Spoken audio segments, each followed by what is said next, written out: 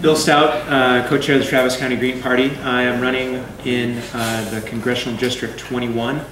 All of the issues that all the candidates have brought up, the Green Party platform essentially, I feel rides upon one specific issue, and that is election reform. It's my feeling that if every single civil rights organization and environmental organization and other organizations that are like-minded with those organizations all got together with their lawyers and pushed for the elimination of black box voting, which does not allow for accountable or transparent elections. You cannot have a recount.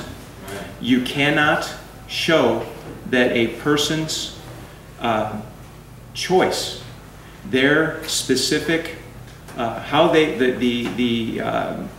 candidate that they specifically chose, you cannot prove that that's what they selected. However, hand-counted paper ballots done at the precinct, yes. I'm calling this our back to the future.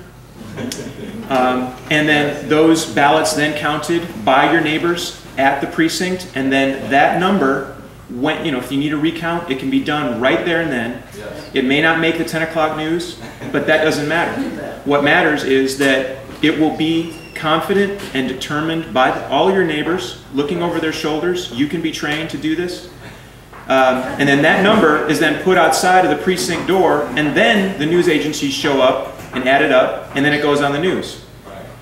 We will not have any opportunity for true democracy in this country until we have an accountable, transparent election system. Up until that point, essentially, we are small rodents running on a treadmill. We are having to go to the big money, totally compromised. Our planet is being ruined, destroyed by big money. We know all the players. The only way that we can actually have a voice is by taking our voice back. Molly Ivins said that the way in which she wanted to approach politics was beer and laughter. And I think that's one of the best ways we can approach forcing and pushing this one issue, which is the linchpin of all other issues. Thank you.